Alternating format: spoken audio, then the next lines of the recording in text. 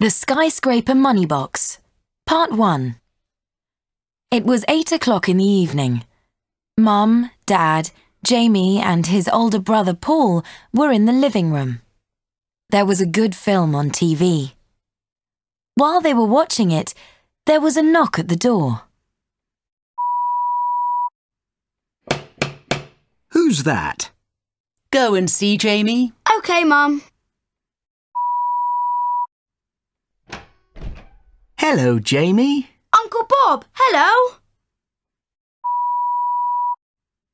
Jamie took Uncle Bob into the living room. Hello, everybody. Bob, what a surprise. What are you doing here? I've brought a present for Jamie. It was your birthday last week, wasn't it? Yes, it was. I forgot. Sorry, Jamie. Anyway, here you are. Happy birthday. Oh, thanks, Uncle Bob. Wow, a £20 note. That's fantastic. Thank you very much. Uncle Bob was in a hurry. He was going to the airport. Sorry I can't stay. Goodbye, Bob. See you soon. Bye. Bye. Jamie went upstairs to his bedroom. He reached up to a shelf and took down his money box. It was like a New York skyscraper. There was lots of money inside. Oh, it's heavy.